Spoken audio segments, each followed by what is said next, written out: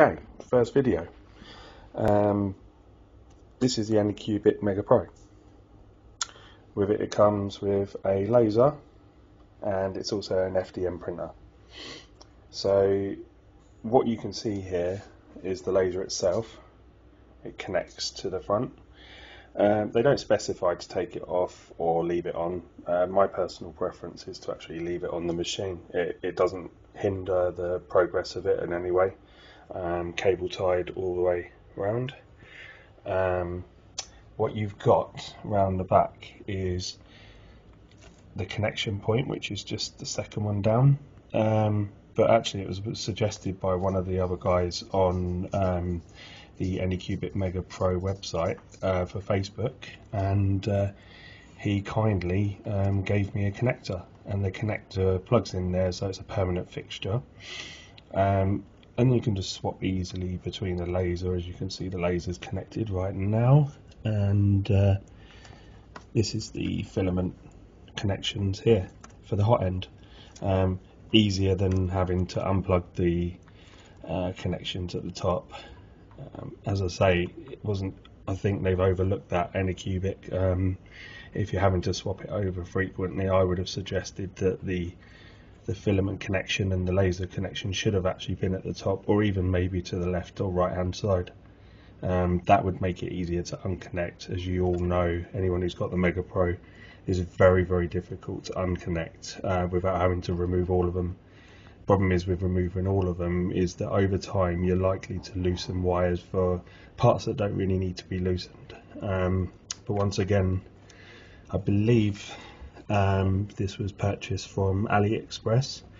I don't have the link, so I can't attach that to the video. I'm guessing if anyone wants to comment where we could actually purchase that would be great. Just put it in the comments below. Like I say, so much easier like this. As you can see, it's away from the machine, just a simple unplug, swap it over, and you're back over onto filament printing. Really easy. As you can see, the spool holder is off to the right hand side. I actually have an Anycubic Mega Pro, Mega Zero version 2, and the spool holder is on the top. I don't actually have a preference. I don't mind it above, I don't think it's an issue, but I also don't mind it on the side. Obviously that helps with the filament sensor. As I say, right now I don't have the sensor connected. That I would only suggest to have that connected if you were leaving the printer and going away for the evening or for a few days. That will help. As I say, right now I've got it connected for laser engraving. Now, theme tune for Anycubic, brilliant. The family laugh every time I sort of dance to that, but you know, small minds and that. But now this is something I would suggest. Get some thin plywood, only a mil, 2 mil plywood on top. That protects the bed. Now, a few of the videos I've seen on YouTube, I've seen people make this mistake. I've seen them actually burn the bed, the glass bed. Now that could do a hell of a lot of damage. You know, it can affect your filament printing and your adhesion. So I would suggest some dog clips and plywood. Now, what you will need to do though with the laser printing is just take into consideration that the height will change. Now, Anycubic suggests that you do 50 mil height for laser burning cardboard or paper, and for wood it's 52. Now I would say, bearing in mind you've raised the bed a millimetre, maybe call it 52, 53. Now, to be fair, I have actually been burning at 52 and it hasn't affected it, but I would say that you do need to adjust your focus on there. Fortunately, when I first received this Anycubic Mega Pro, I didn't actually have to adjust this in any way, so I was very fortunate. Now, that's not always the case when you get these. You do need to focus, and the simple task is you, like I say, you click on print. Now I did a few prints the other day. So what you've got here is, so the size here of the print, so 90 by 84 on this occasion, so that's 9 centimeters by 8.5 centimeters, is 14 by 21, so 14 centimeters by 21 centimeters in portrait, I believe. Any laser engraving images or wording, you need to make sure it's in bitmap. Now, my preferred choice is Microsoft Paint. It's very standard, very basic package. There's some limitations with that, of course. It means that you can't do some wonderful wild stuff like you would with Photoshop and stuff like that. I personally choose Paint because it's simple. So what you can see in front of you, the image name. Try to make sure that when you're saving the image name, it's only a few characters. Don't make a whole line, you know, because it may not read it. I've noticed that if I have more than 3 or 4 words, it just basically won't show on the memory card. Like I say, picture size here. Once again, bitmap. Your laser intensity, that's, you know, the strength of the laser, obviously.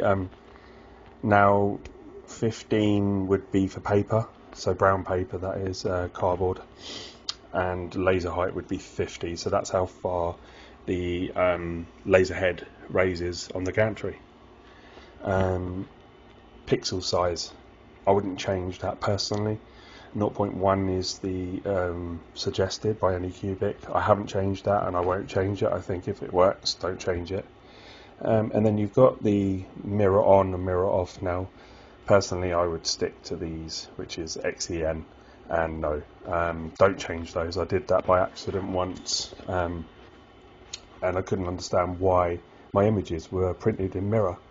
You know, if you have a reason to do that, if you want to see it through, I have tried it with laser engraving acrylic. With acrylic, especially clear, you need to paint or marker pen, dry white marker pen it. What that does is it will just burn through and it leaves an image, and then you can wipe off the marker pen. Now, it was a bit of a faff, and personally I wouldn't bother. I think with a little bit more testing, a little bit more thought around that, I think we could probably you could probably use acrylic burning. It's actually quite a nice tool, but I tend to stick to wood and cardboard at the moment. And what you want to do to begin with, before any print, is it has an area, so it's called laser indication. And now what that will do is it will work out your 90 by 84, and it will actually map out on the area that you're going to print. Now, this is where the plywood comes into action. Now, Anycubic Anycubic team don't supply you with a protected bed, so just go to your hardware store up the road, cut it to size, and there you go. Like I say, dog clips and does the job. Press laser indication, and what that does, it lifts it up, goes to home.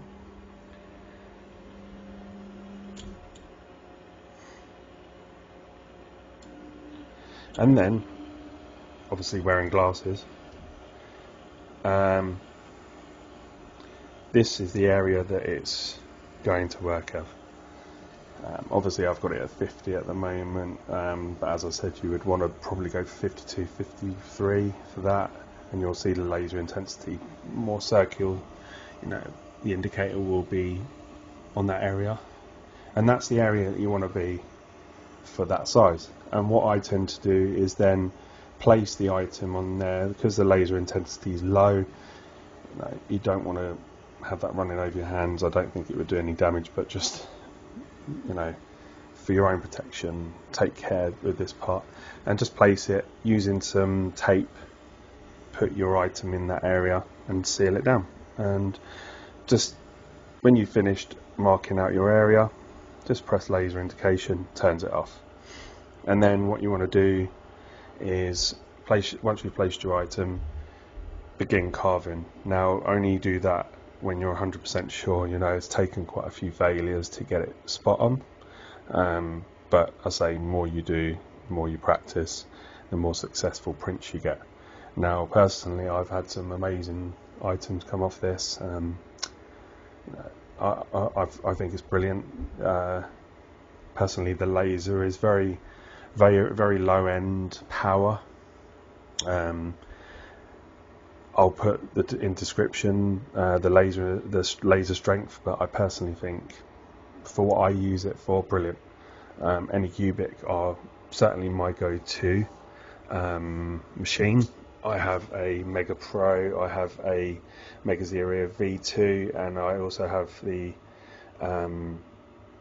Anycubic Photon, which is, as you all know, is the first sort of stages of resin printing. Brilliant.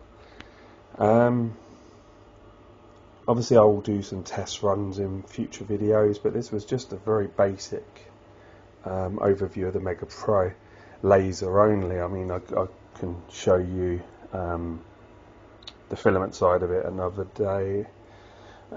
These are the glasses you get with it. Do wear these. Obviously I was only doing a test. You only have to have a slight reflection, and that can reflect into your eyes, can be very dangerous. Don't take any risks. Obviously I was just doing the, like I say, laser indication, so nothing, but anything with begin carving, that's where the intensity is full capacity, so you want to be careful with that. Like I say, this is a new channel, I'm new to this, so go easy. Comments will be great. Like and subscribe.